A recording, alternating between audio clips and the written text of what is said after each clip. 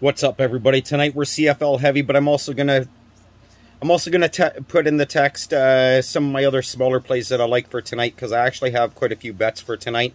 But my favorites here: Winnipeg Blue Bombers, still undefeated on this season. Big win over Calgary last week. Winnipeg, they are 7-3 their last 10 versus Montreal, straight up against the spread and against the spread in Montreal. The under's 5-1 in Winnipeg's last 6 versus a team with a losing record.